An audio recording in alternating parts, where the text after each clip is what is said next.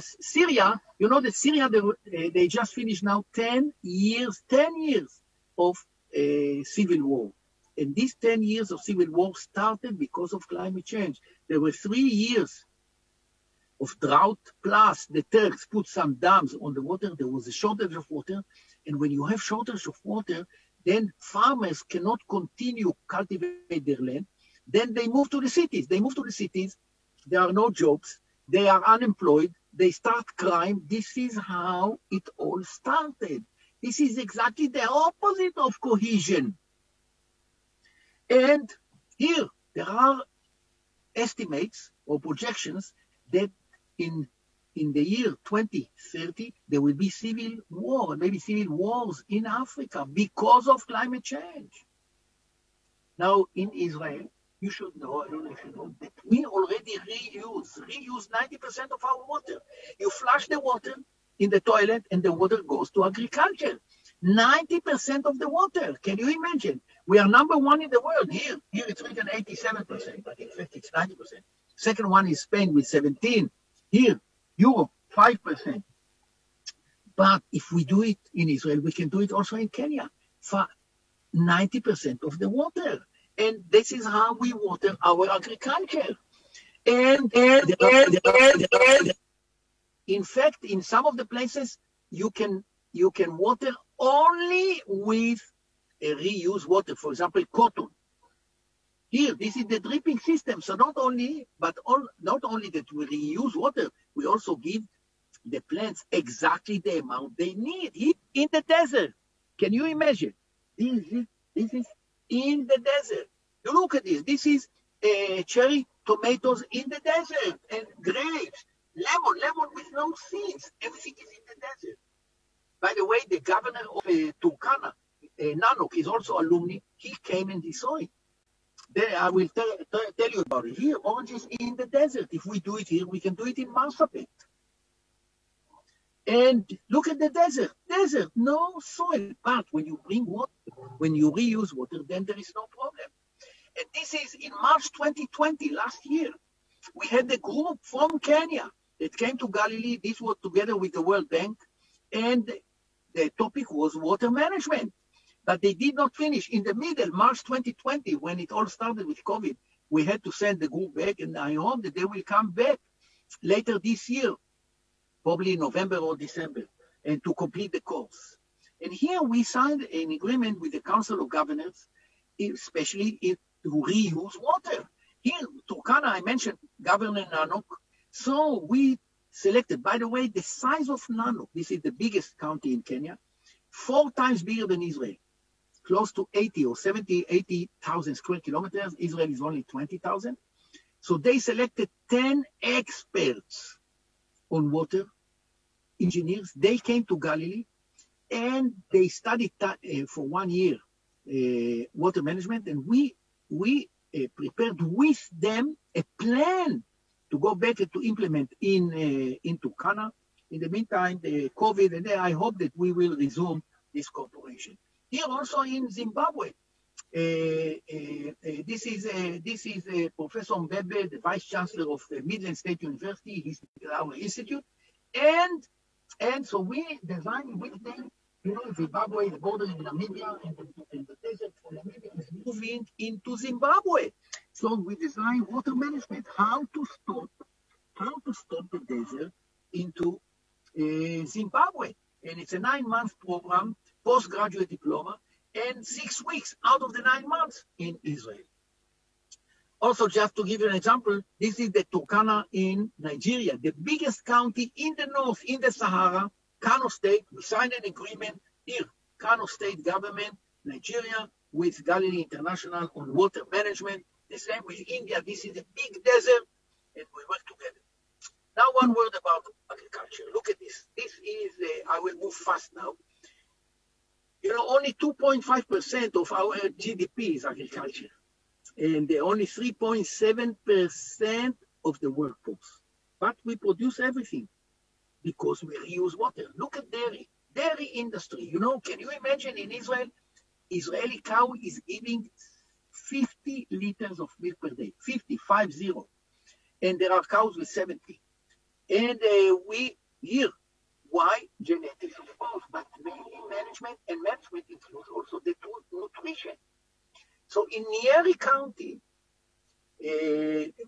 established together with what his name? I forgot his name. Established a school, and he and people come from all the county to learn how to, and they multiply. They multiply the amount of milk in 1 year. 1 year, they were doing 6-7 liters a day, and after 1 year, they did 14-15 liters a day. So I want to show you it is possible. Everything is possible. And when the farmers, listen, when the farmer understand that last year he was making only 6-7 liters, and this year he is making already 14-15, just think about his feeling, about his satisfaction, about his cohesion, about the quality, and all the farmers in Erie County. We also did with Chuka. Here, this is the vice chancellor of Chuka University. He also studied in Galilee. We signed an agreement, and he established a dairy farm. He sent 4 faculty members to Galilee. We trained them for 1 month. They went back, they established the farm. Not only that he's teaching all the farmers, but he's also selling the milk. Also, the university is making money. Here, I even flew, they sent a chopper for me, and they took me to Samburu to see the cows in Samburu. But the cow in Samburu, unfortunately, was doing 2 liters a day. Unbelievable. Where a cow is a cow. You think there is a difference between cows? Cow is a cow. If you manage it well, the same cow in Samburu can reach also 40 liters. Now here, pandas. I saw so many pandas along in Malindi and all those places. Can you imagine? They are producing 38 pounds a year. In Israel, it's 400 pounds. 400 compared to more than 10 times. The same tree. The same tree. What can be the difference? Post-harvest, unfortunately, here we know that probably 50% of the production, agricultural production, never reaches the market. And here they are talking about 1.3 billion tons per year. Unbelievable.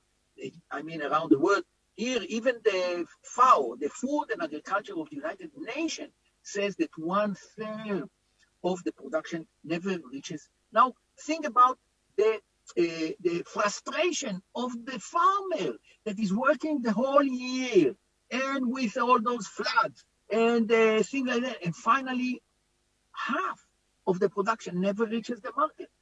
So also in here, 50%, we said 50%. And in Israel, we found all kind of things. We can share the experience. It's called long shelf life.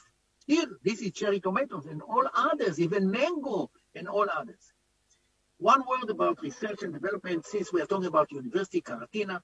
So Israel is number 1 in the world in research and development.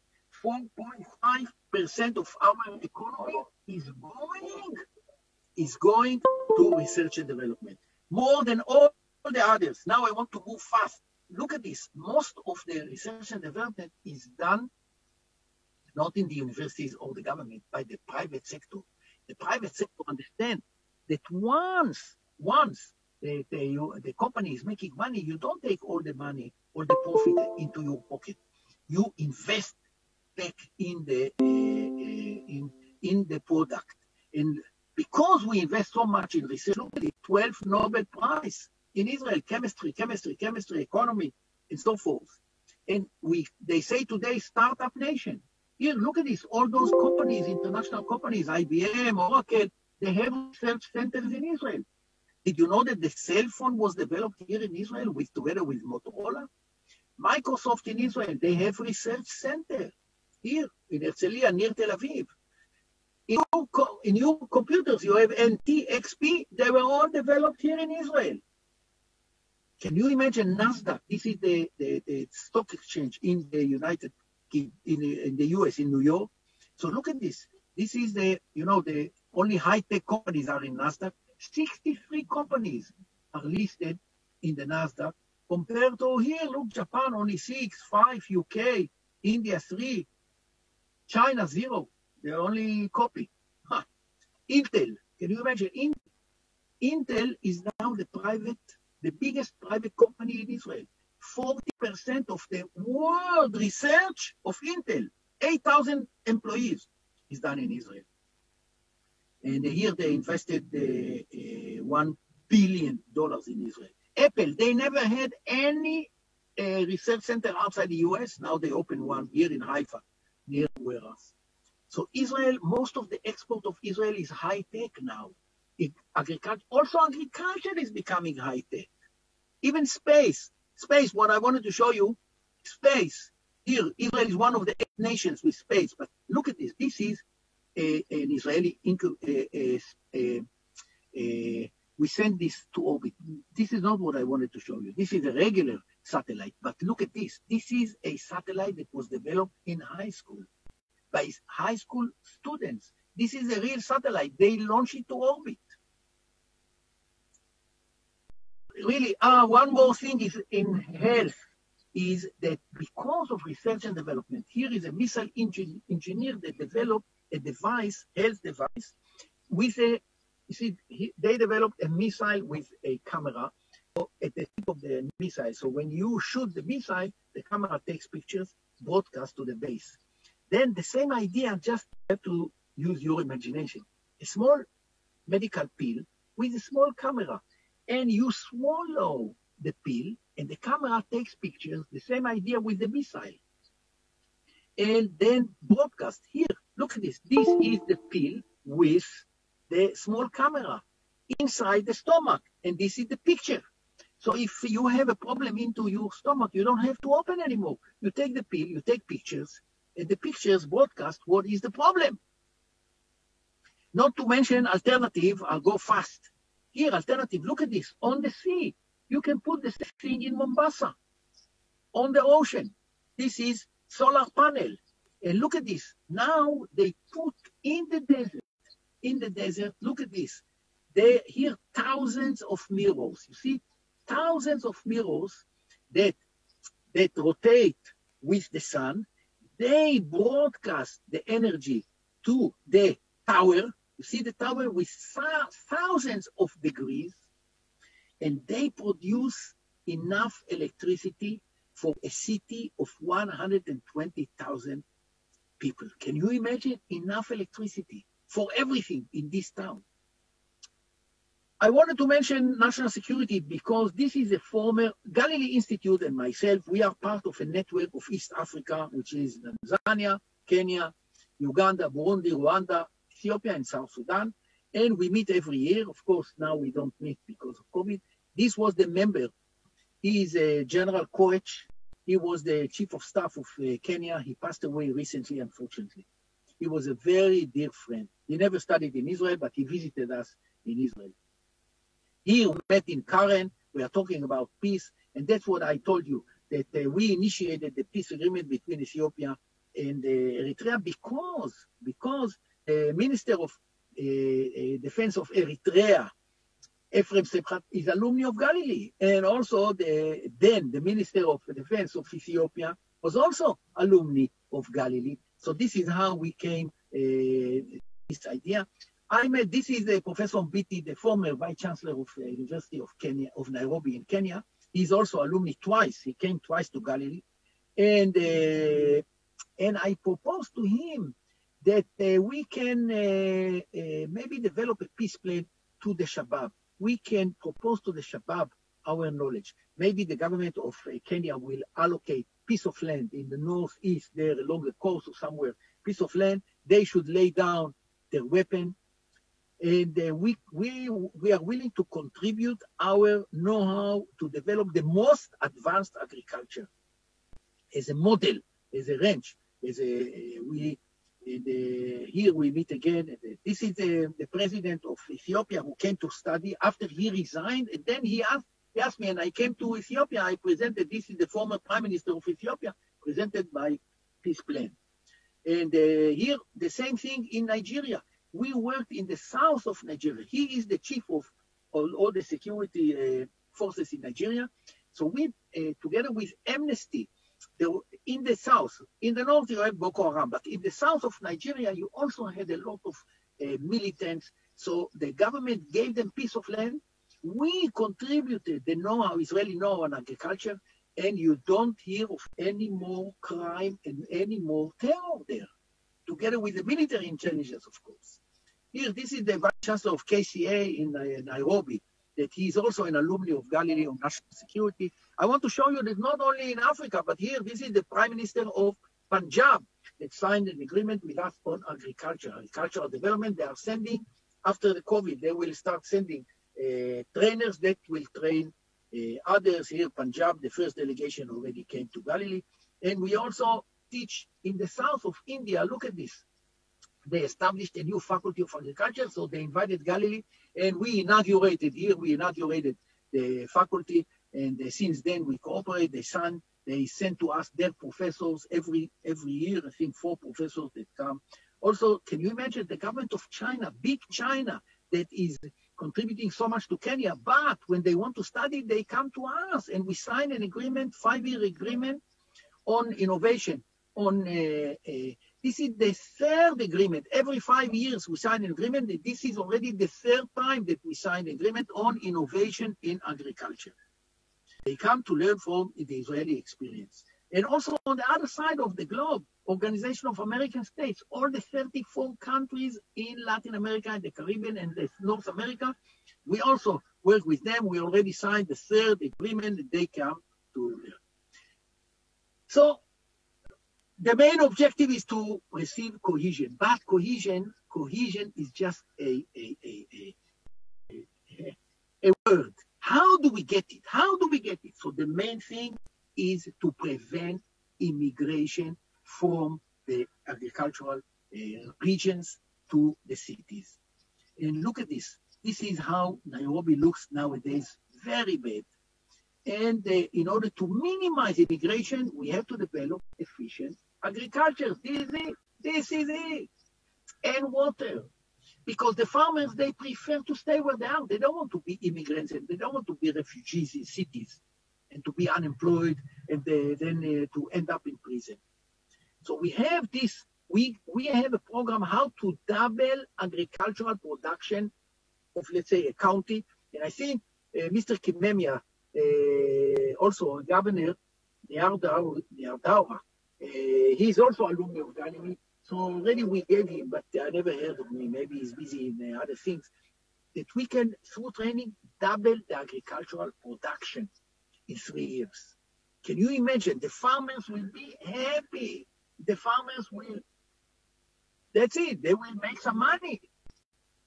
So this is in 3 years. How do we do it? We bring trainers afterwards go, and we want to reach every farmer in the county. Every farmer. And we also send our experts. And here we are talking about 8 disciplines like agribusiness, dairy, horticulture, poultry, fishery, post-harvest to reduce the loss, fruit, water, and irrigation, of course. Here, this is crop, poultry, aquaculture, so important. And of course, dairy, I showed you the dairy, post-harvest to reduce the 50%. And agribusiness, how to compete in the world in the world is, you have so many competitors, and here foods and floriculture. Look at this, flowers. Look at this. This is in 2000. Just as an example, for Valentine's Day in 2017, Israel sent to Europe, just to Europe, 60 million flowers just for one day. Kenya can do better. And of course, here, national, look at this. This is if we want to increase agricultural production, mainly through know-how, not through allocating more land. So only 9% from increased land, by 2030. And by 2030, remember, 2030 or 2050, you're going to be 80 million people. You must double agricultural. You have to feed everybody. You're talking about cohesion. Cohesion comes after the stomach is full. So here we have this digital agriculture. We have a program, I said, postgraduate diploma on digital agriculture. We have postgraduate diploma also on digital health. So really, in Kenya and Israel, we are such good friends, and I come to Kenya quite often. And here we have to invest in education. Please forward this message to you, Minister, to George, our alumni, he was my student. So here, I hope I convince you, what can we do together? Then, first of all, it is possible. You understand that it is possible. And we can double the production on a national or maybe county level. As I said, of course, reuse of water is so important. And water management. We have to prepare also to disaster, to not to be surprised. Solar energy, of course, solar energy. You have the solar and the same solar, and we have this Zoom training and the postgraduate diploma. They asked me to talk 40 minutes. This is exactly 40 minutes. I want to thank you all. And if you have any questions, you can send me a chat or just send by email to Galilee Institute, and I will reply. I want to thank you very much. I cannot stay. Maybe if there are any questions now.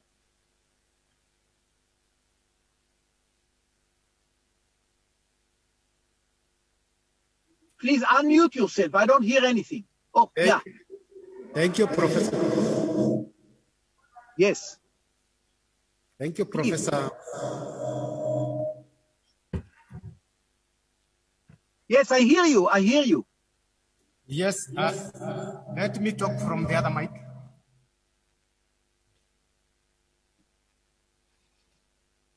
Thank you, Professor Chevel. Thank you for that very stimulating presentation. Indeed, you have demonstrated how economic development or economic empowerment can promote cohesion and integration. You have actually shown how education, and you have illustrated it using your institution, how how education can bring about cohesion and integration. You have also shown how technology can also bring about cohesion and integration and even stop civil wars or minimize civil wars. And you have also shown how agricultural productivity can reduce the migration to urban areas, and that promotes cohesion and integration. Yes, we will have some questions for you, and we will take, we'll start by taking 3 questions. If there is, Dr. Mengo, if there are questions on the chat.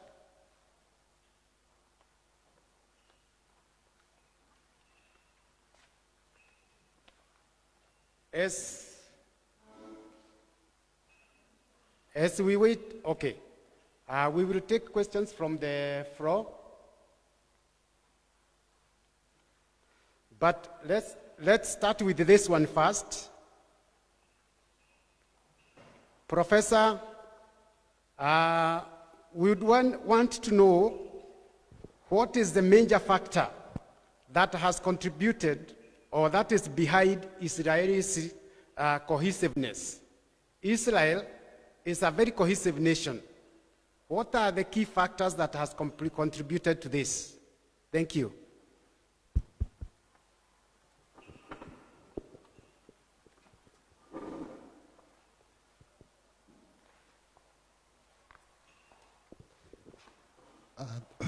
Thank you very much. My name is Professor John Mwarovie.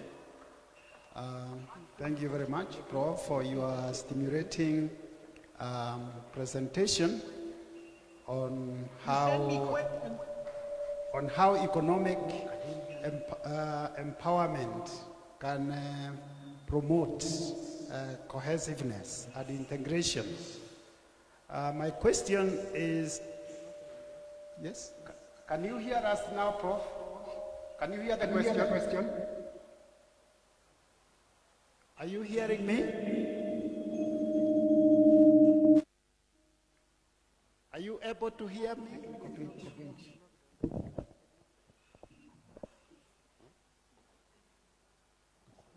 Hello?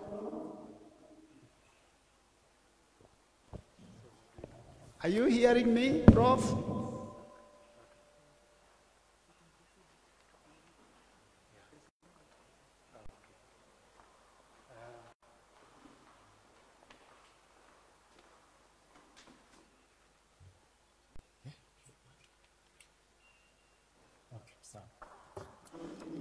Hello.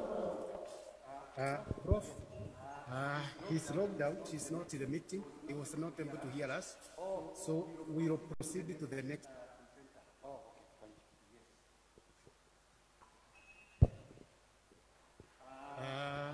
Yes. We will take questions. Professor Several has logged out. We were not able to communicate. He was not able to hear us.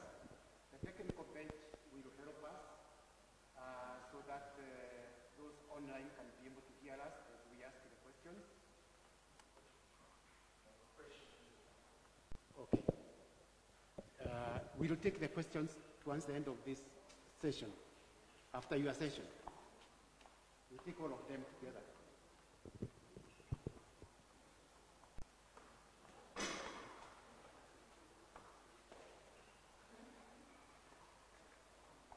So at this juncture, we want to present the next presenter. And the next presenter is our dear friend.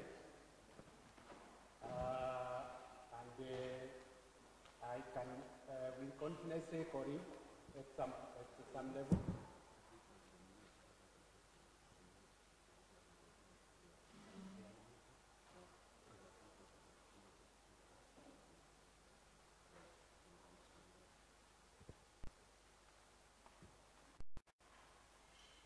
So we want to ask all other people who are with us online to mute, so that's only the speaker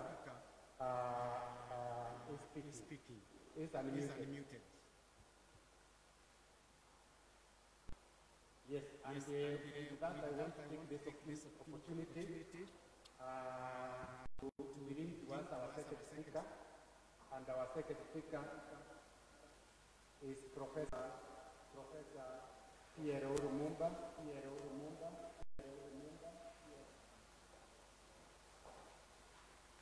Yeah. Okay.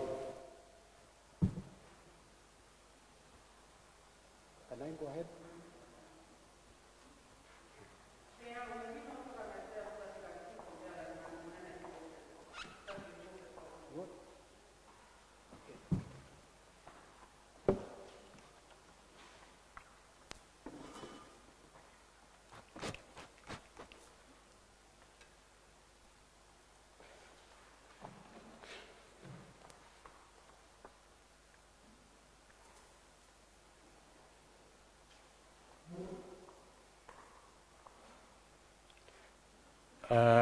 Yes, thank you very much, everybody, for being patient.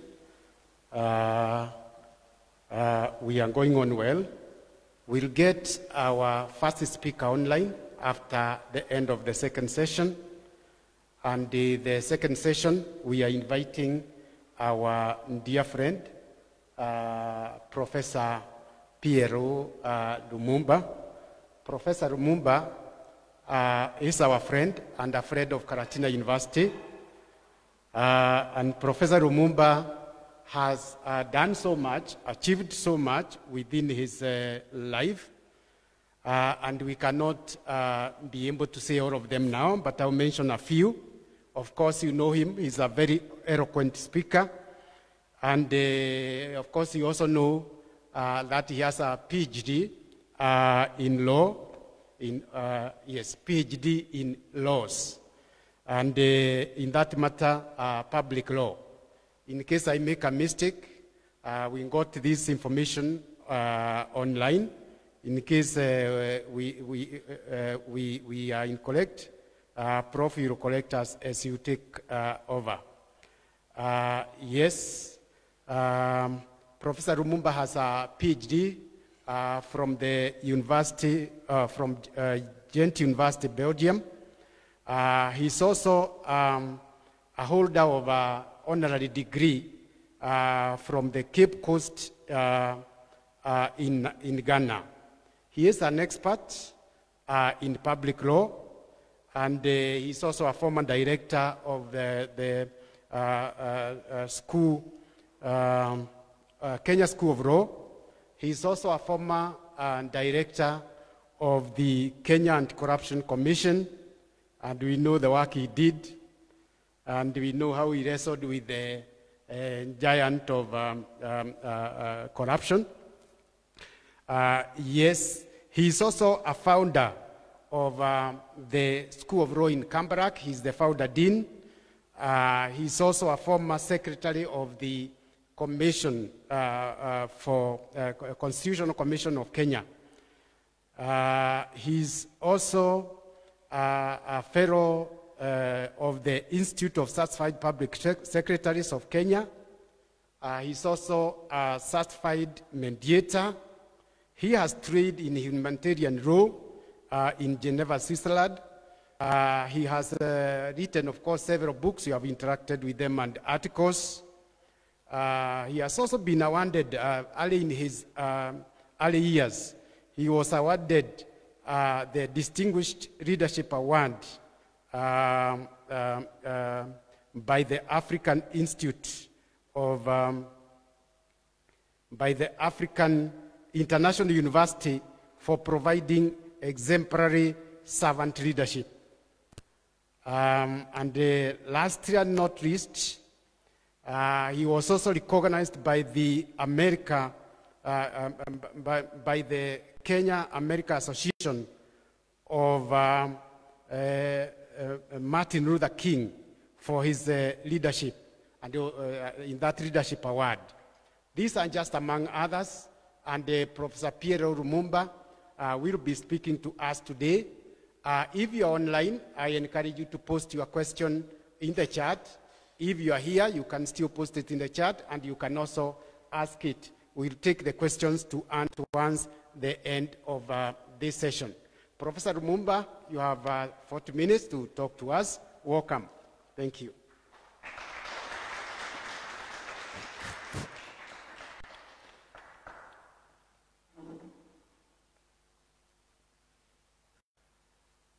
Thank you very much. First of all, let me congratulate the university for organizing this conference. Cohesion is very important. I've just heard my friend from Israel speak, and I will be asking him the question, because what he was saying completely is contradicted by what is on the ground. Israel has just been fighting a war. It's a mono-ethnic, and there is no cohesion in Israel.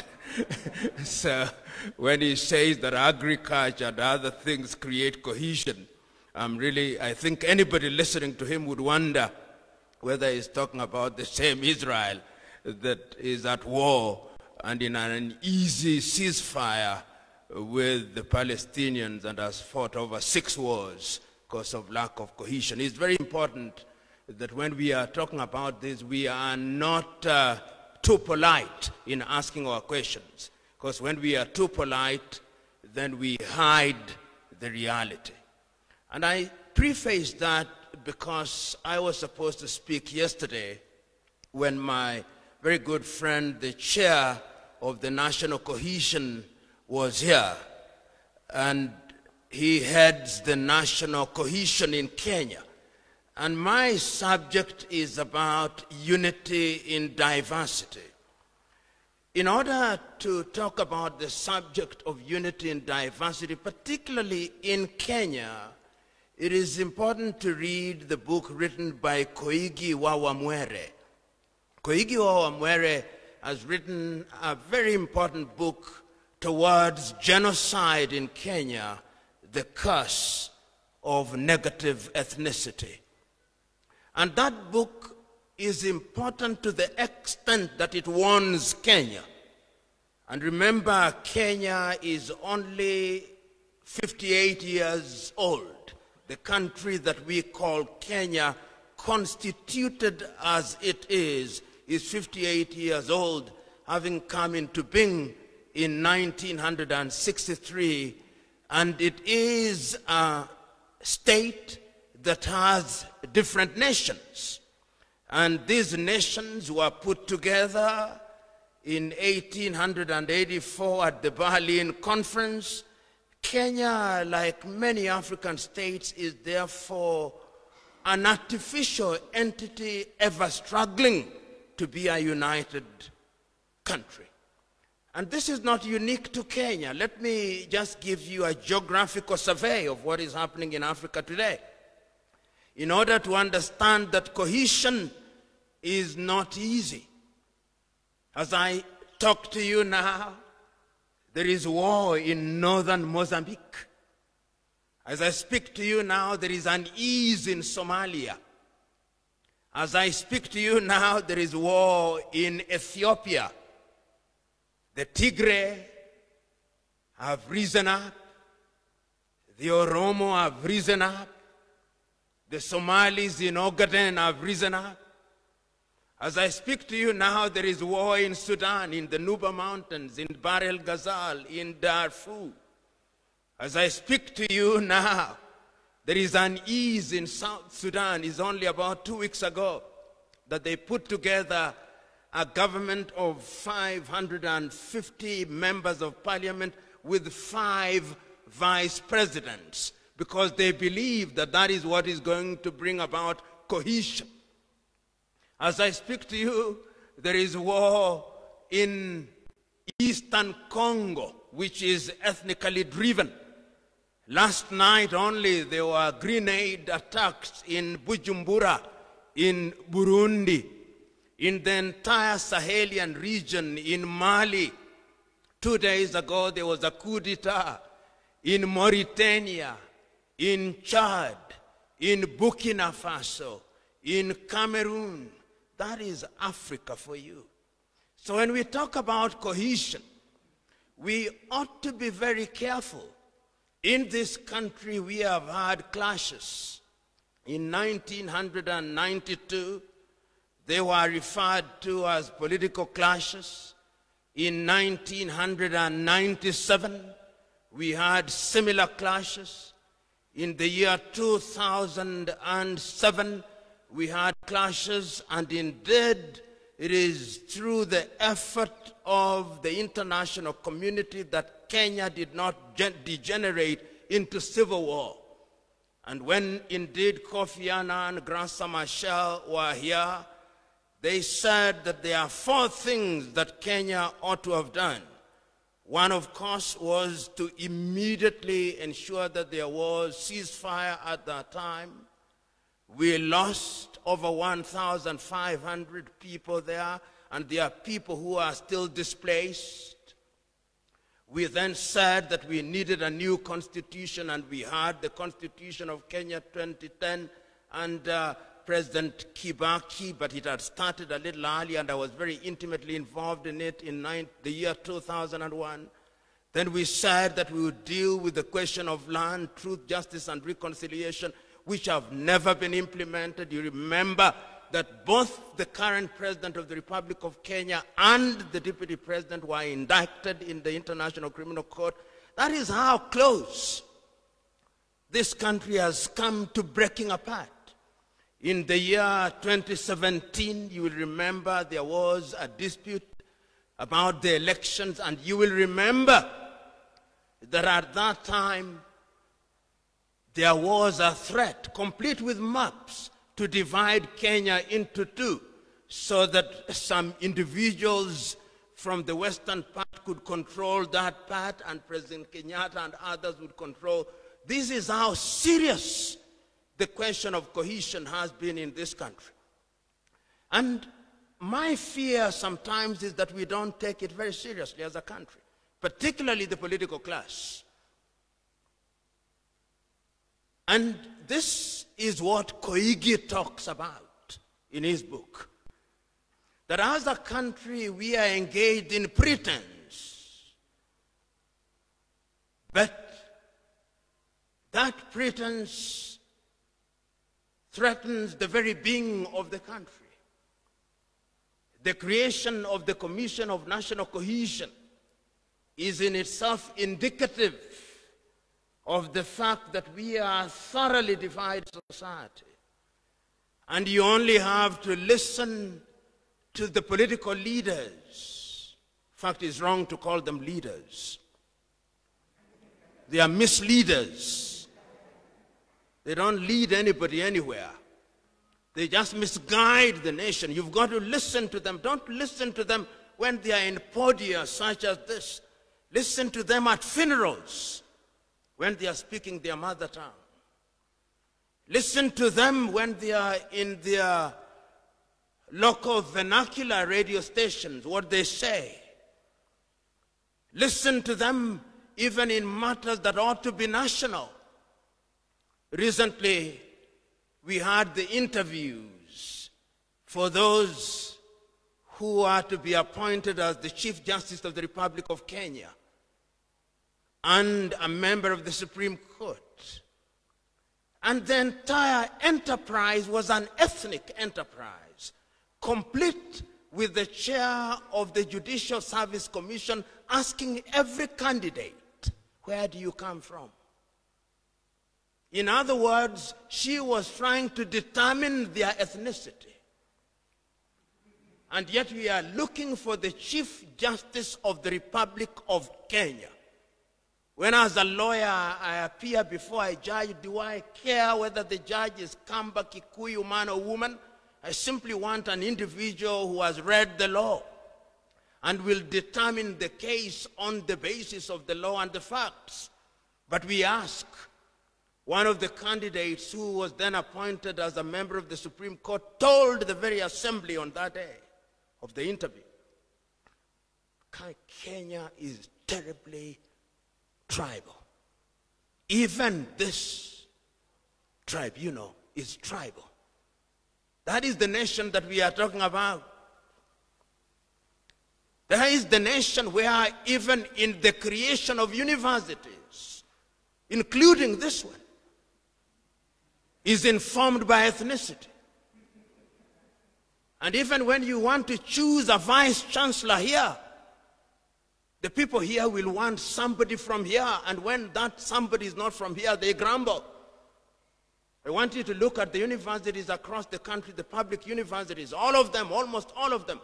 If you don't get a vice chancellor from that area, the people, the politicians say, this is our university. Can you believe it? That is the country that we are talking about. And I can give examples of in the University of Eldoret, Masinde Muliro University, where vice chancellors have been threatened because they did not come from that area. In Kisii University, that is what we are talking about. When you hire Kenyans, you are told they do not come from that area. Yet you have the thing called national cohesion and integration.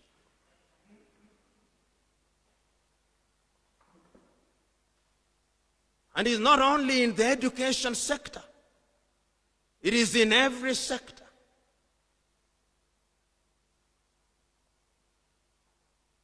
In health sector, in the security sector, in appointment of government officials. Everything in this country has degenerated into ethnicity. Koigi wa Amwere says because the political misleaders have convinced their people and hypnotized them like the python does, that our being and survival demands that the other ethnicities are not taken care of, so that it is in this conflict that they thrive.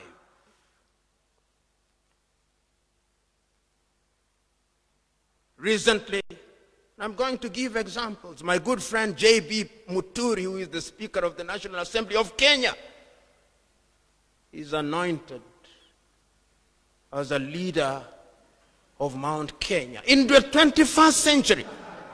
In the 21st century. The Speaker of the National Assembly is so anointed, and we are not angry at it. The Chairman of the National Cohesion does not complain about it. No.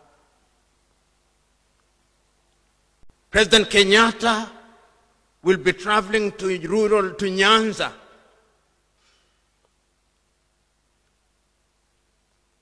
And the culmination of the celebration of 58 years will be in Nyanza, in Kisumu.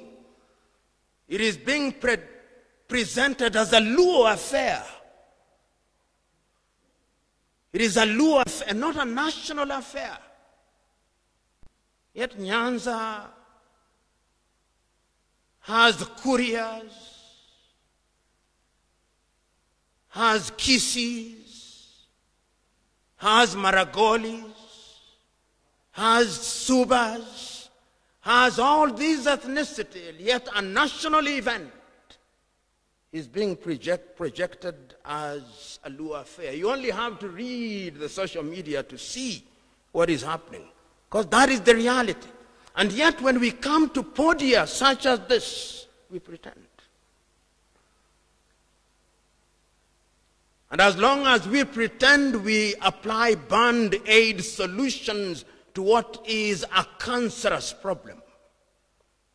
You know, a year ago, a young man who is my mentee, a young man who is a doctor, was employed as the head of the medical service in Siaya County, which is my aboriginal county apart from Nairobi.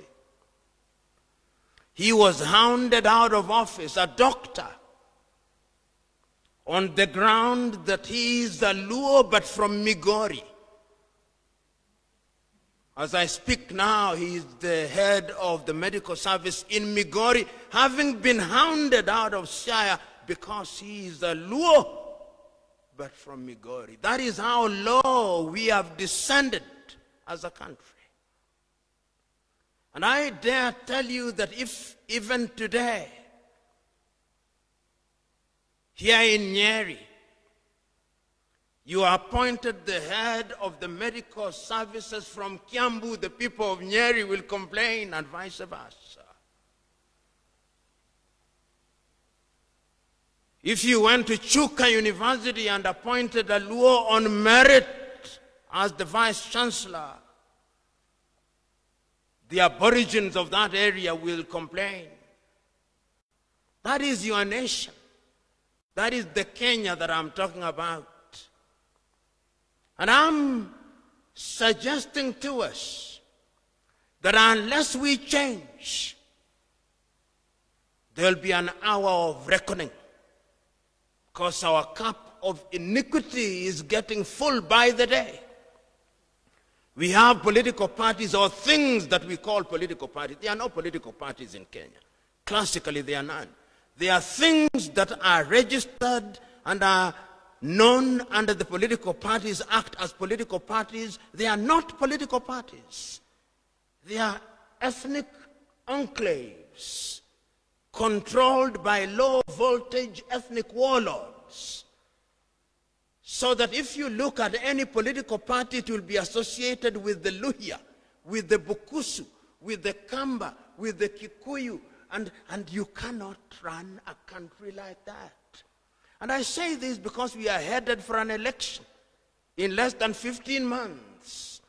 And I can tell you when the elections will be held in the month of August, in different areas of this republic, there will be people who will be leaving their places of abode in fear of backlash. There will be Luos leaving Rift Valley to go to Nyanza until the elections are over. There will be Kikuyus leaving Luoland to come into Central Province until the elections are over. Students of different ethnic groups in universities which are not in the Aboriginal home will be leaving their universities until the elections are over, and we know that there will be no backlash. Those are the levels to which we have descended as a country, which lends and gives legitimacy to my subject, unity in diversity, the Kenyan case. Is it a possibility? It is a possibility. And we must work at it. You know, I'm very familiar with Tanzania. Tanzania has 136 ethnicities, tribes we call them, 136 plus.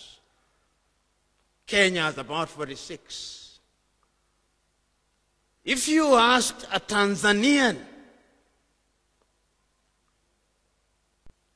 what was the ethnic background of Mwalimu Julius Nyerere? They do not know. I've seen an abstract where somebody is going to talk about Tanzania. They do not know and they do not care.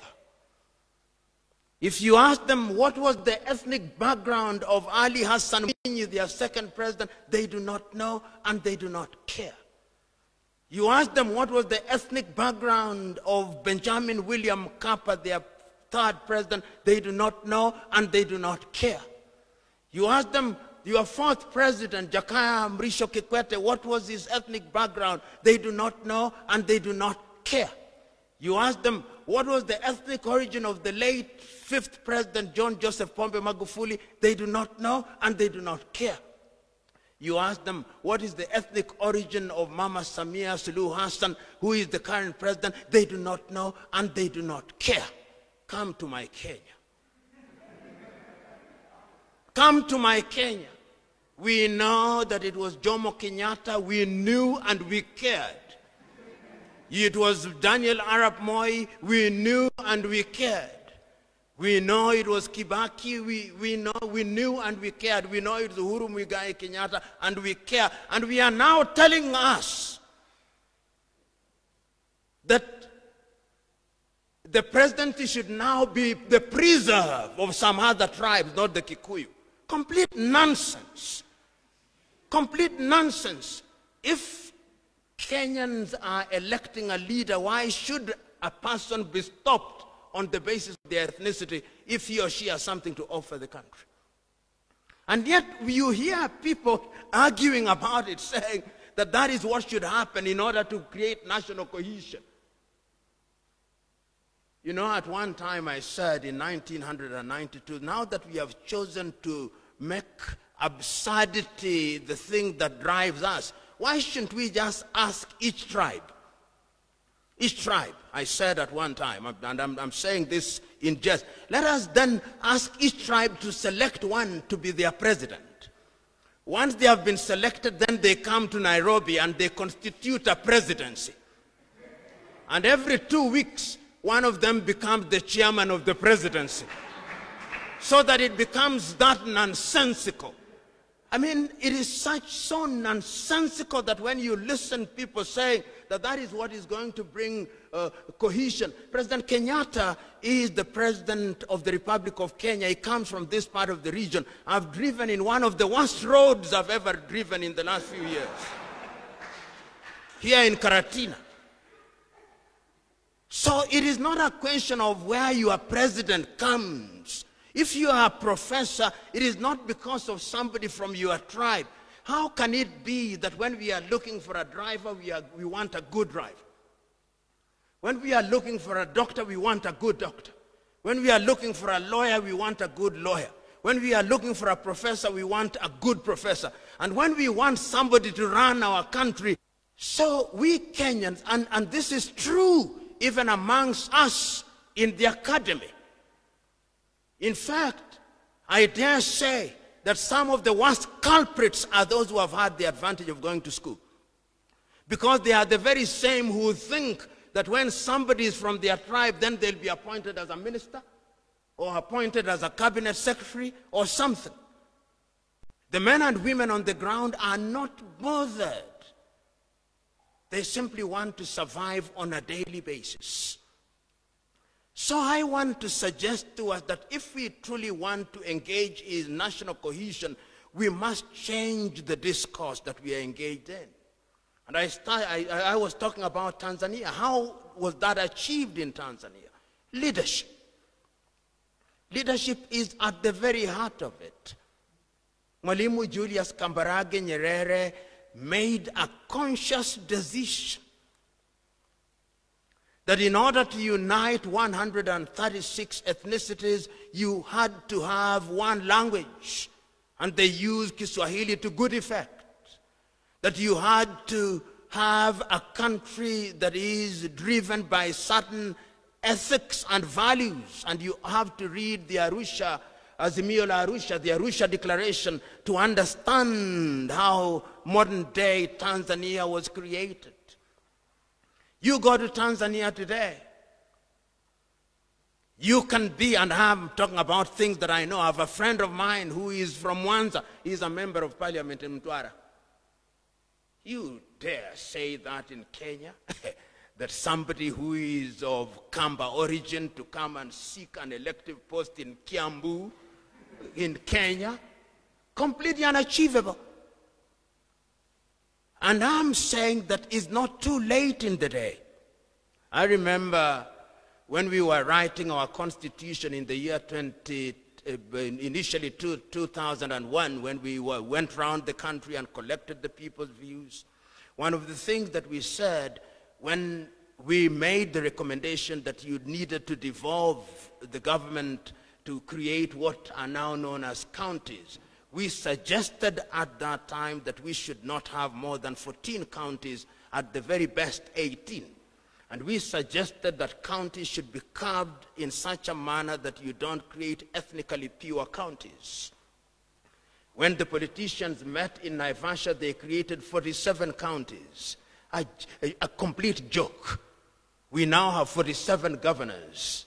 The largest number of governors anywhere in the continent of Africa. Nigeria only has 37.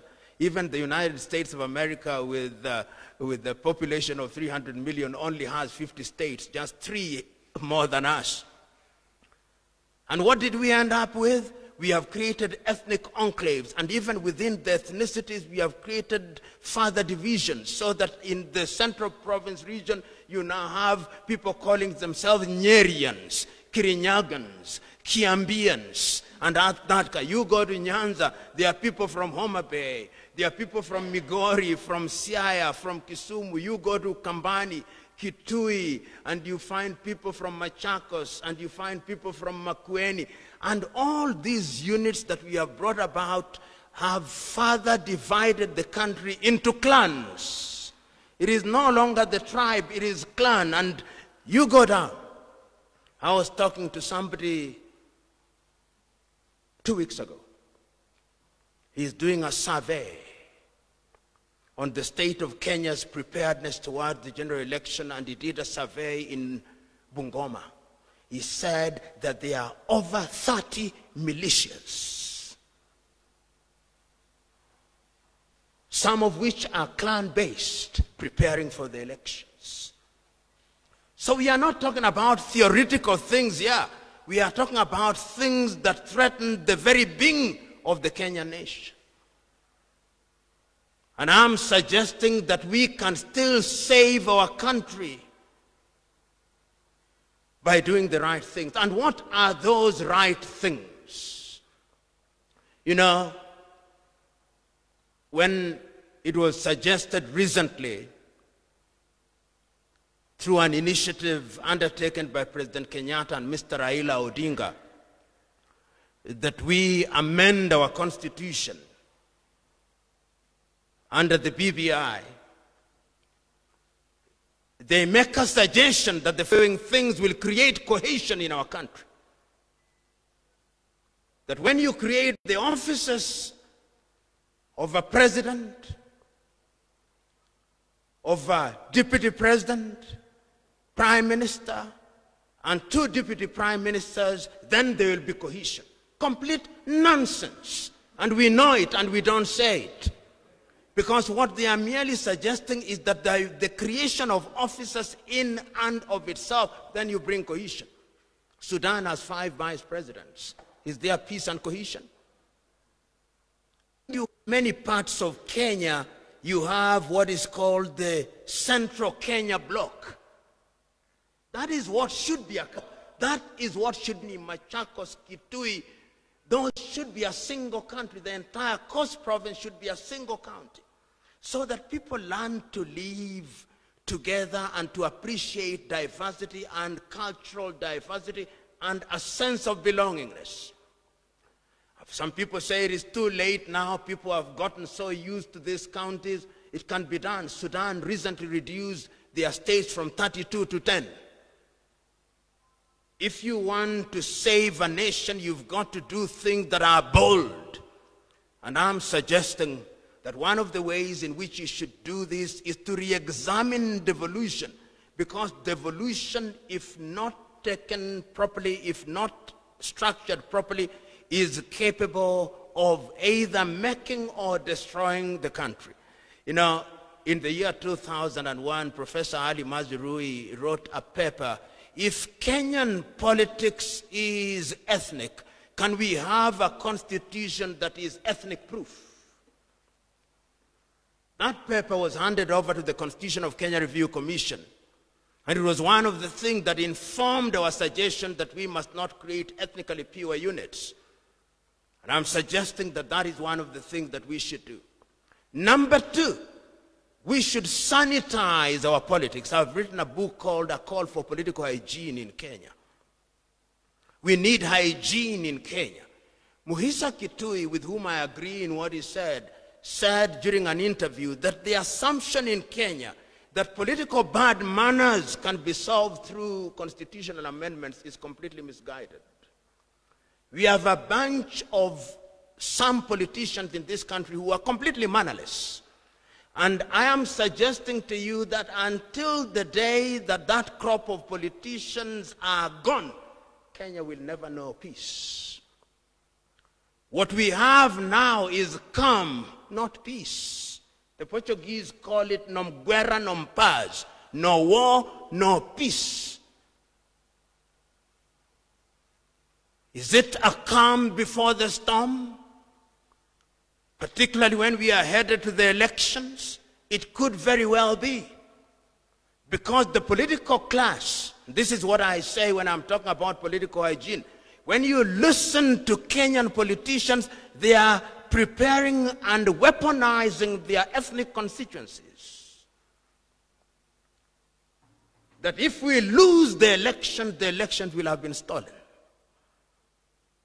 I see it happening amongst all the leading political competitors.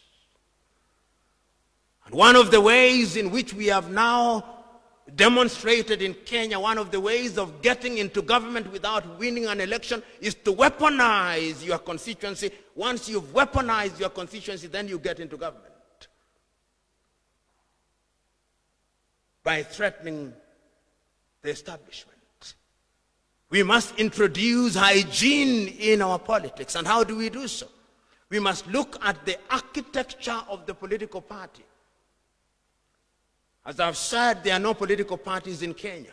That is why the mortality rate of political parties is very high. The only thing that appeared to be a party was KANU, which died. In the last few elections, you can count with me how many political formations we have had.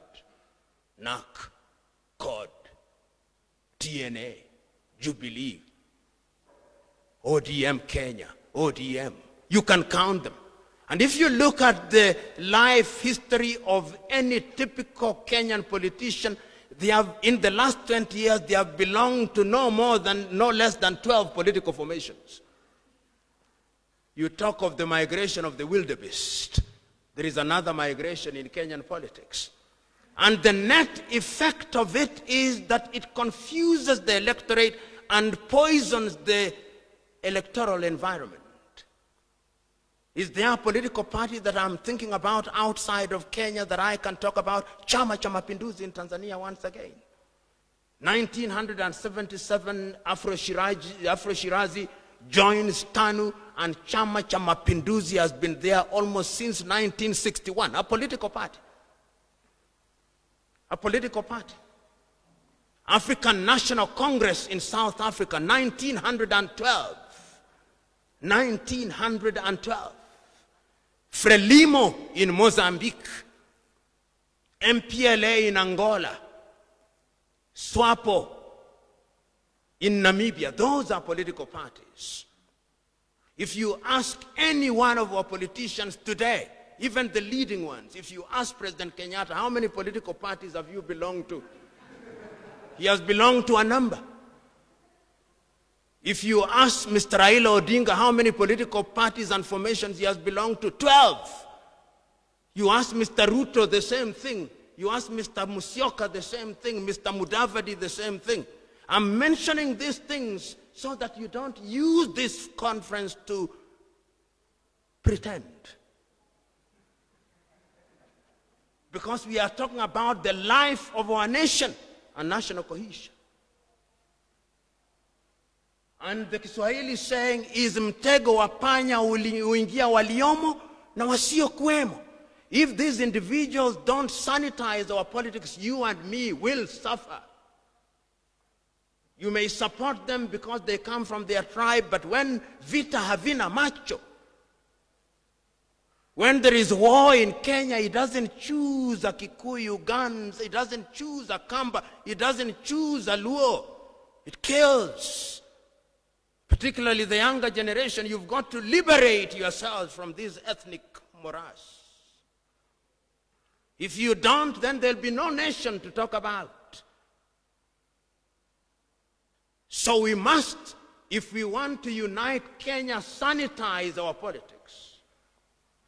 The third thing that we must do is to look at how our education system works. Education is going to be very important going forward. You know, in Kenya today, it is possible, and I've said this at a different forum, it is today possible to have a young individual who went to a school, a primary school in the neighborhood here in Karatina. Then they go to a high school here in Karatina. After they have gone to Karatina, then they come to Karatina University. Then they graduate, then they work in Nyeri County. That individual is a danger to Kenya because his worldview is so narrow, he thinks the whole world is Karatina. No exposure. And it's possible to have somebody in Nyanza to do the same thing, in Machakos to do the same thing. You go to Machakos primary school, you go to Machakos high school, then you go to Machakos University, then you are employed by the county government in Machakos. Then you think that everybody is from Machakos. And when you talk about the world means Machakos. In Europe today, and those of you who are academics know, under the Erasmus program in Europe, if you are a student from Denmark, you must spend some time out of Denmark. You must do a semester in Spain, in Portugal. And this is what we must do. I'm suggesting that something must be done in our education sector because our generation is lost. Those of you, somebody is going to talk about cohesion and Joseph in the Bible. I don't know what he's going to talk about. But he's going to talk about something which is biblical. But remember that even if you allow me that biblical analogy, when the Israelites were removed from Egypt, God ensured that none of them got to the promised land. Why? They were out of Egypt, but Egypt was still in them. It is only 5 people, I think, and the sister there will correct me. It is only 5. I think it is Joshua, Gideon, and who? Out of that group that left Egypt that got into the promised land. The rest died in the desert over 40 years. There is a generation here who you should not rely on if you want to make Kenya great. You must discard their habits. You must think differently. You must think Kenyan. You must think East African. You must think African. Only then will you save this country. And that will only come through education and exchanges. You must be somebody in Karatina, but you know what is happening in Migori or in Machakos. You must make a deliberate effort to do this because it is in your selfish interest that Kenya is united. And we can do it. Our cultural diversity is useful. Look at the entrepreneurship of the Kikuyu. If we used it to good effect. Look at the energy of the Luhya people. If we used it to good effect. Look at the pursuit of excellence of the Luo people, if we used it to good effect. Look at the humility of the Kamba and the Mijikenda, if we used it to good effect. Look at the energy of the Maasai, if we used it to good effect. Look at the creativity of the Somalis if we used it to good effect. We would have a country that we are proud of. But we emphasize much more the things that divide us than the things that unite us. And the politicians have mastered this art. They divide us and rule us and confuse us and threaten our country. We must no longer allow that. This country can be united. And it's only you, young men and women, who are going to unite it. So when you come out, I know this is an academic forum, so there'll be papers presented here which are academic, and the academy has its place. But when they say things that don't make practical sense, examine those presentations. If they are sugar-coated, remove the sugar and consume the thing raw. It is only then that we can save this country. And I'm suggesting that it can be done, and it will be done. But we must work at it, because history has demonstrated times without number that the things that require effort can only be achieved through effort. And if you have an opportunity to speak, speak without fear. Because it is only by saying these things as they are that we are going to open the eyes of these individuals who are in positions of political power. I do not know what Dr. Kobia told you yesterday, but he must have told you, among other things, that their body is going to create cohesion and integration. Not true. That is not the role of their body. Even if they wanted, they cannot do it. It is us. So when I hear people saying the National and Integration Commission is not doing this, what can they do? There are only 9 commissioners and possibly 200 people. Even if they wanted to do it, what would they do? It is you and us. So each one of us who is present in this assembly, my message to you is go out there this evening and engage in an exercise of soul searching. If you have ghosts of Kikuyu-ness, of the negative kind, residing in your heart and mind, exorcise them. If you have Luo ghosts dancing in your heart and mind, telling you that the Kambas are not good, exorcise those ghosts. If you have Kamba ghosts of the negative kind dancing in your mind and heart, remove them from your heart. Celebrate your Kikuyu-ness, your Kambaness, and everything else, but celebrate them because diversity is divine. But that what we should do, what we should recognize, and it is Martin Luther King Jr. who said it, the mind is ultimately the standard of the man. And Robert Sobukwe in South Africa, when he was fighting against the apartheid, he told there is only one race, the human race. And within that race, God in his love for diversity has created people who speak different tongues. We should be celebrated, and we should not be the basis of dividing us. So, ladies and gentlemen, mine was to render my thoughts, not as an academic presenter, but simply to provoke critical issues as you go through these 3 days of looking at our country and looking at unity and examining the things that undermine our unity.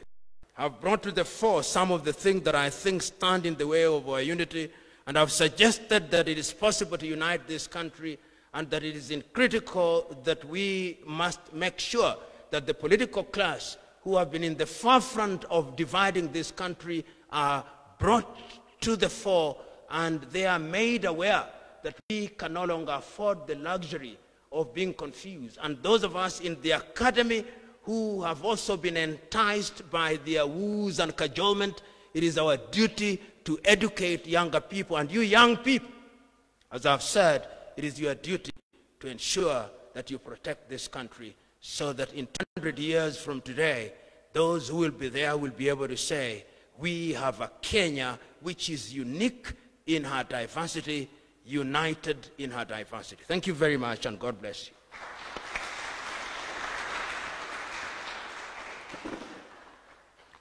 Thank you very much, Professor Pierre LUMUMBA.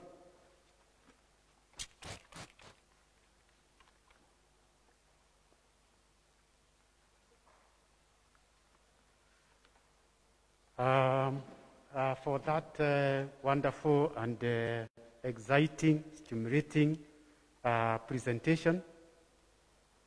I look at you, that you never repeated yourself. I thought you'd have a notebook like mine. I didn't see any. And the presentation was very organized. You are able to bring out our little selves. What we are refusing to accept about ourselves, you have brought it out. And we can see it, and we should accept it. You have compared us with the nations like Tanzania. Yes, where they are more cohesive than us, and they have more tribes than we have. And indeed, this is a challenge for all of us to take.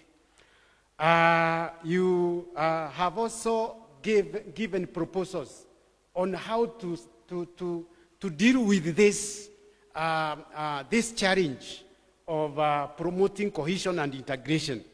And that's a good challenge for us. You've been indeed very candid. We appreciate you for that. Can we give them an applause? And better one.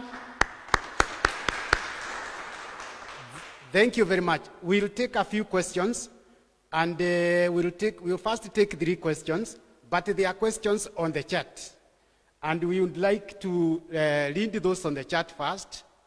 After those ones, then we will take some other, how many questions in the chat? 2. Then we can take some other 2, and then, Prof, you can respond to those first. And when you come to answer them, you could sit in front. Thank you.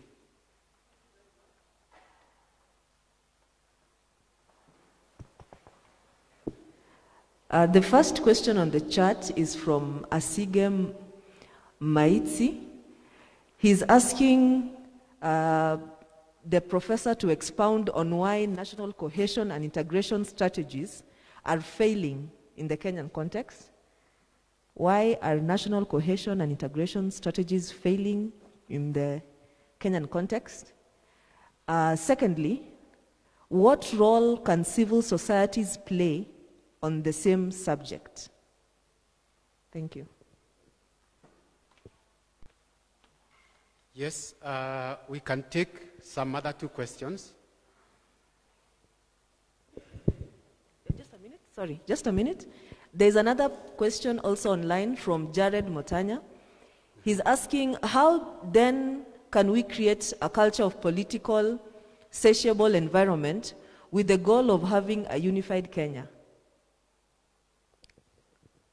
Thank you. Thank you for those 3 questions. And thank you for those of you who are online and have posted your questions on the chat. I believe we will continue doing that even after this. Yeah, some other 2 questions, please. Where is the hand? Yes, the gentleman in the, yeah, that one. Good morning.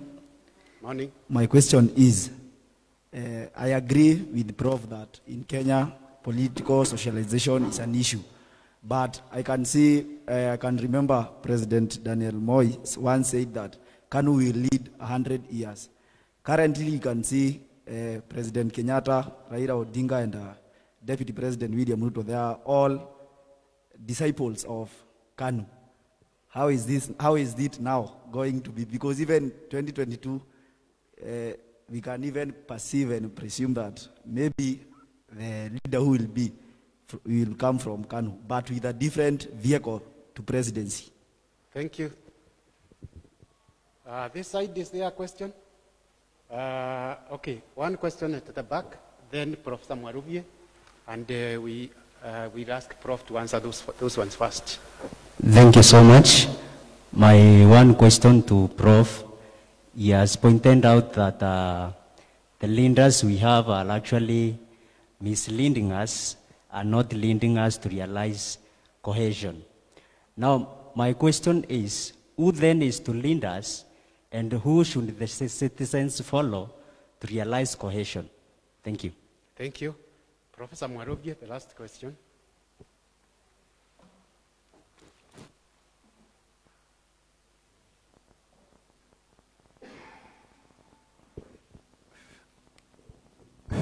Thank you very much. My name is Professor Mwarobye. Thank you for Professor Piero LUMUMBA for that stimulating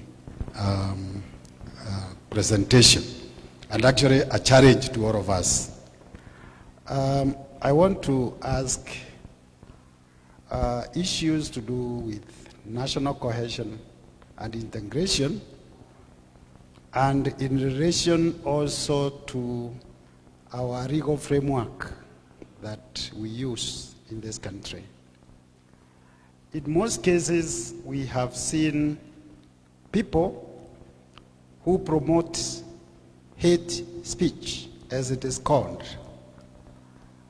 They are taken to court, and of course those with hate speeches are also very rich, or they have the resources. They end up enlisting the services of the best legal minds to represent them, and therefore the hate end up being sanitized and it becomes innocent.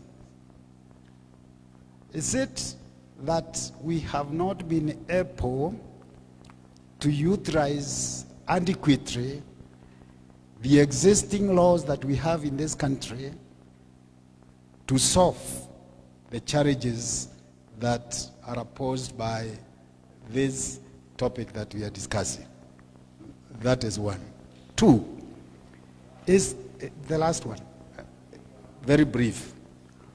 It has been suggested that if we hope to correct the wrongs that we have, either of corruption, of lack of this, we should have benevolent dictator who will be able to help us to come up with a more cohesive society. I think those two, I wouldn't mind you responding to.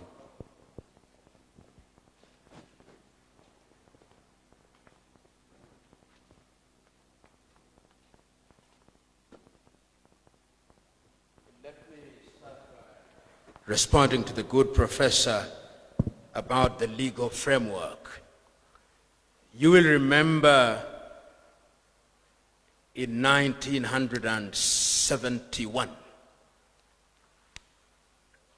the former leader of Chile, Salvador Allende, who was overthrown by Augusto Pinochet. And this is what he said, that the problem with Chile is the assumption that laws in and of themselves will solve our problems. And this was the clincher, that in Chile there are all the laws that we need except one law, the law that says we follow the other laws. And he was speaking tongue-in-cheek by saying that you've got to have a culture. If you look at laws, and allow me this latitude, if you go to Nairobi, you find people with mikokoteni. You know, there are city council bylaws that say that animal-drawn and hand-drawn carts should never be in the central business district. We have laws, but we don't follow. We have boda now, which are passenger carrying. They have no insurance. Yet we know that when you drive a car, you must have a third-party insurance. There is a law that does not allow, this is not allowed for them to carry more than one passenger. They carry even 5, and the policeman is there looking. You go to Rwanda, all of them have helmets. Every passenger has a helmet. In other words, I'm saying a legal framework is a good thing, but the country must have a culture of obeying laws. We don't have such a culture in this country. And in this country, it would appear when you have money and good social connections, you can get away almost with anything, at best a slap in the wrist. Recently, the governor of Mombasa was found to have been in contempt of court and fined 250,000 shillings. A joke. Pocket change. I'm sure he could even have sent one of his workers to pay 250. You go to other countries. When that happens, you are punished so visibly that the rest will see that this is what will happen to me. We don't have that culture. And that is why, therefore, when you talk about national cohesion, and we have seen many individuals saying terrible things about different ethnicities. I talked at the very beginning about listening to people at funerals. I'm sure you attend some of them. You listen to some of the things that the politicians say in their mother tongue about other ethnicities. It is terrible. It is terrible. And nothing happens. So until the day that we'll have that culture, and that culture can be brought about by leadership. I remember when President Kibaki was elected as the President of the Republic of Kenya, people were so angry with corruption that they would arrest policemen. Then it disappeared. There was a time when John Njoroge Mishuki said that everybody should wear seat belts in matatus. Do you wear seat belts in matatus? A culture cannot be created by the episodic action of an individual. It must be a culture which is strengthened by those individuals. If you think that there will be a figure in the nature of Moses to be parting Red Seas, nonsense. It will not happen. We must have a culture of doing the right thing. And that is what we don't have in this country. That is what, if you talked about benevolent dictators, you go to Rwanda now. If you told a taxi driver in Rwanda, are there Hutus and Tutsis, he will stop. There is no such talk. We are Rwandese. Of course, the genocide informs that. You see, the streets are clean. The leadership has brought in a culture of performance. My prayer is that it will be sustained beyond that generation of leaders. Because sustenance is the most important thing. Culture. Those of you who are in academic leadership here, and I read the core values of the university, nation grade. In Kenya,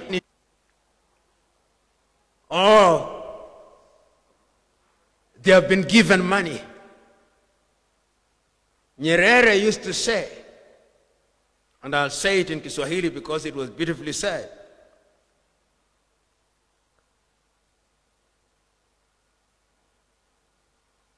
mtu akiwa amefilisika na ana sera, atauza vitu viwili, dini na kabila. Kama ana sera, when somebody has no policy position, he sells two things, religion and tribe. And that is the problem. And that is why you get the leaders that you deserve. If you vote on the basis of people's ethnic extraction, then you get such leaders. And that is what Kenyans do on a daily basis, every election cycle. So the quality of followership is also a problem, not only in Kenya, in very many African countries. Remember, when I started, I took you around Africa. and saw the conflicts that are taking place. Why? Not that conflict is the preserve of Africa, but that was the state of Africa because the African voter does not use the right criteria to vote individuals.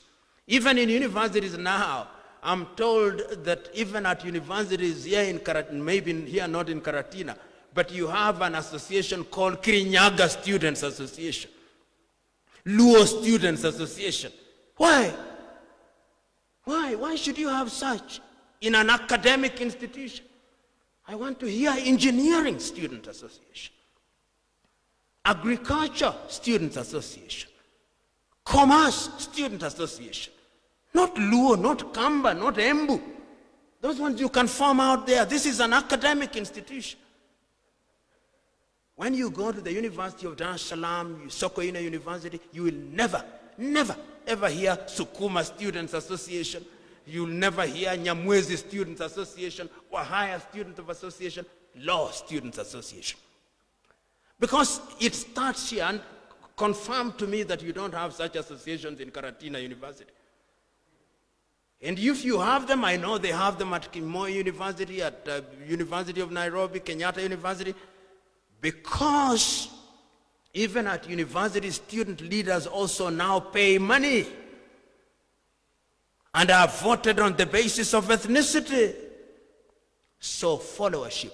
So whom shall you follow? Follow men and women who will speak the truth as it is. Nyerere used to say at one time, and he was a great man, ukiona mtu anataka sana kwenda ikulu, mkwepe kama ukoma. Kwani ikulu ina biashara gani kwanza? Kuna biashara gani ikulu mtu anataka kuua na kuua watu kwa sababu ya kwenda ikulu? The great leaders are reluctant leaders. Many of you here are Christians. Look at the leaders whom God chose. They were reluctant. Moses says, send somebody else, I cannot speak. That is whom God chooses. But unfortunately, we as a people are incapable of seeing such. I one time tried to be a member of parliament just to tell you how the electorate behaves. I formed my own political party in this country. I misguided myself that you can form a political party on the basis of ideals. Chama cha Uzalendo was the name of the party. And I offered myself for election at Kamukunji. I held 250 town hall meetings. I had 1.5 million shillings donated by my two friends. I spent only 500 and returned the rest. The person who won the election never campaigned on a single day. He had imported voters from all over. I spoke about, I had something called Sauti ya Kamukunji, said the things that I would want to do. And one person during a conference said something that was defining. He said, sisi hatutaki sera, tunataka pesa. Kanu, you talked about, and I've answered the question about political leadership. I do not care about political. What I want are men and women who love this country, and there is no shortage of them. Today, unfortunately, many good men and women can't get into politics because politics requires too much money. And they don't have thugs who are going to support their enterprise. So, for the next 10 years, you are going to get the leaders that you deserve. Civil society. Unfortunately, the civil society in this country has become weaker and weaker. In the 1990s, the civil society was quite strong, and partly the problem with the civil society as it was then defined. Civil society must be understood in its broad sense, but as it is understood in Kenya in its very narrow sense, it depended too much on donor funding, and when the donor funding dried up, then that also ensured that the beneficiaries died or became comatose. The other thing that happened with the civil society in this country is that they have also become ethnic. They have also been captured by the political class, and therefore their impact is reduced. The last question is strategies for national cohesion. You know, one of the things that I've discovered is that most things actually fall or rise on leadership. If you have leaders who do what they say,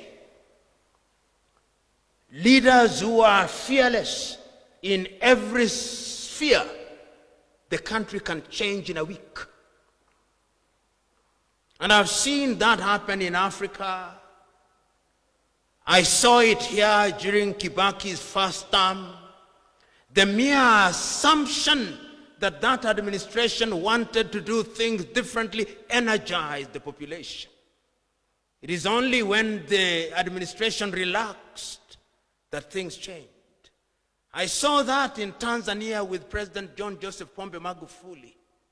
I'm seeing that in Tanzania with Mama Samia Suluhu Hassan. You know, I'm imagining to myself, if what happened in Tanzania would have happened in Kenya, God forbid, how would we have handled it? We would first have said, you can't have a president who is a Muslim and a prime minister who is a Muslim, because Salim Majaliwa is a Muslim. You will say you can't have a president who is from Zanzibar and the president of Zanzibar is also from Zanzibar. So say Kikuyus must have it, Luos must have it, Kalenjin must have it, and people would have been throwing stones here and there, God forbid. Strategies for national integration is having institutions that are designed to work. My good friend Dr. Kobia, whom I respect and who has worked internationally in dispute resolution, must have told you how frustrated he is on a daily basis. You are given an organization but no funding.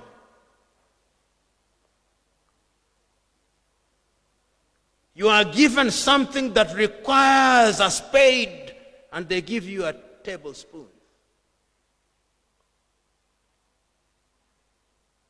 You ask for a budget for 100 million shillings, you are given 5 million shillings. You can't achieve.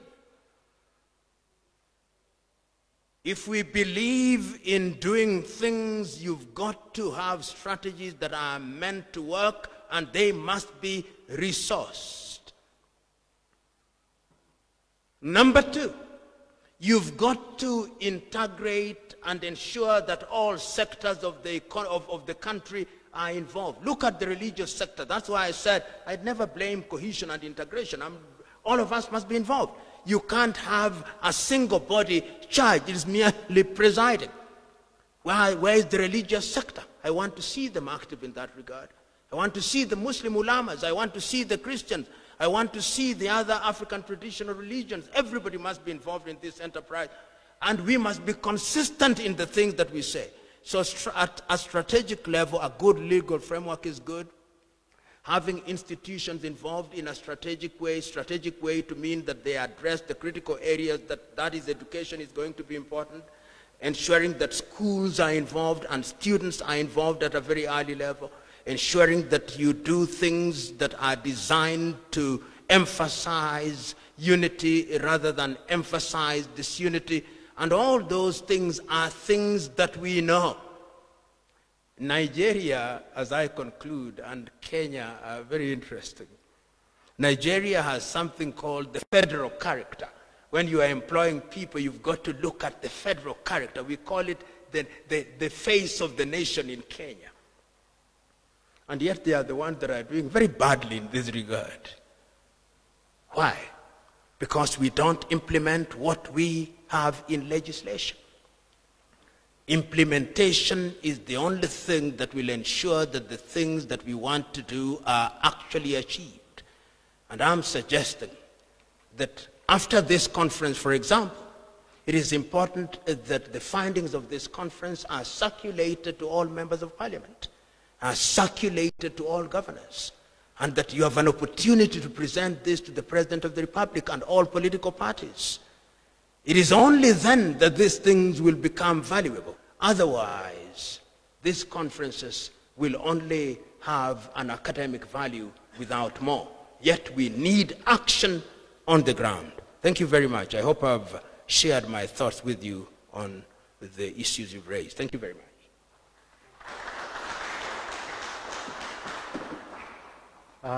Let's give Professor LUMUMBA a better hand clap.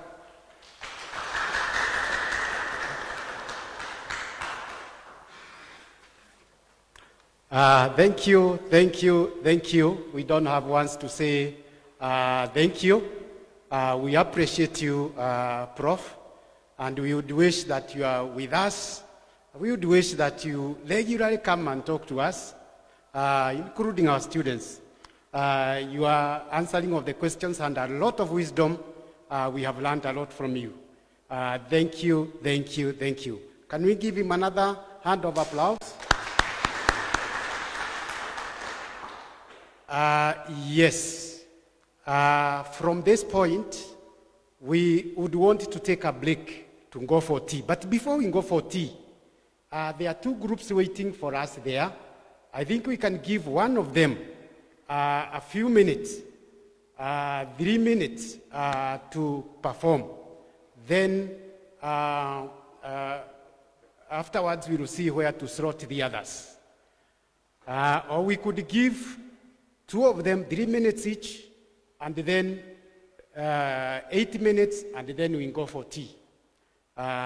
Because they are also contributing to answer our objectives of this conference. It's about culture, it's about cohesion, it's about integration. So with that, I want to invite the group which is ready. Dr. Gishohi, which group is ready? Teto? Gatito, okay. Yeah, Gatito group, please come. You have only 3 minutes to perform, and we appreciate you. Karibu. Then Gatito group will be followed by the Machakos group. Machakos group should be ready. The other group will perform later on, maybe just before lunch or after lunch. Thank you very much. Welcome.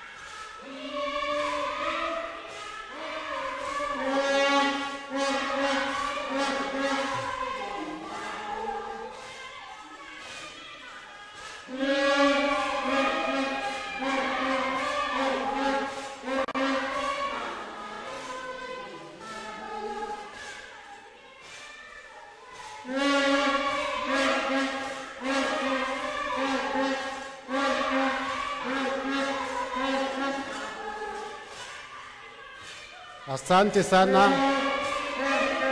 Thank you very much.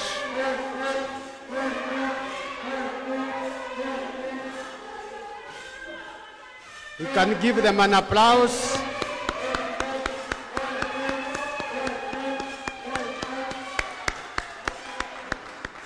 Thank you very much, Gatito Choir, Gatito Group, Cultural Group. Now we invite the Machakos Cultural Group. The floor is yours.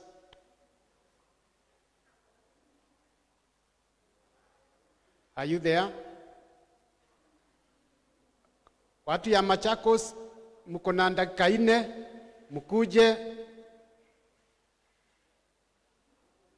Come and perform.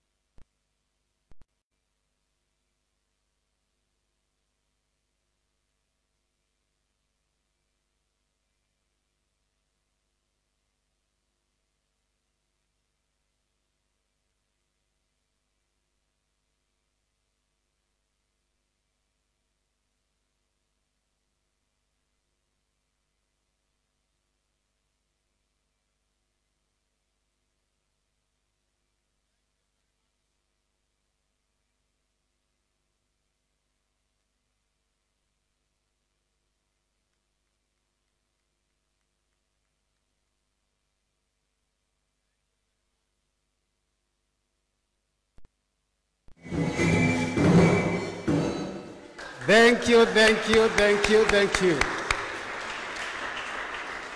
That was a very wonderful performance from the Machakos team. Even the Gatito team did very well. We appreciate our cultural teams. And we appreciate our cultural diversity. I think we are running, some of us who are not from that region, but we are very close to that region, we are learning a lot. And we are becoming Kenyans. I want now to give you a tea break. You are scheduled to have 30 minutes break. We are going to agree. I'm only giving you 15 minutes. If it is not enough, kindly advise me not to give you any break for tea. All right. That is an indication that the break is enough. So right now it's 11:21. We resume at 11:36. At 11:36, the director from Amaya Triangle will make the presentation. We will give you 10 minutes for presentation, and then we will reserve a few minutes for question. And that goes to every other presenter so that we can be able to manage our time. Kindly understand, organize your presentation. During the tea break DVC, you can talk with the PRO. And I think we can reach an understanding where he can also come and start a school of law. He has to be the founder dean. Thank you.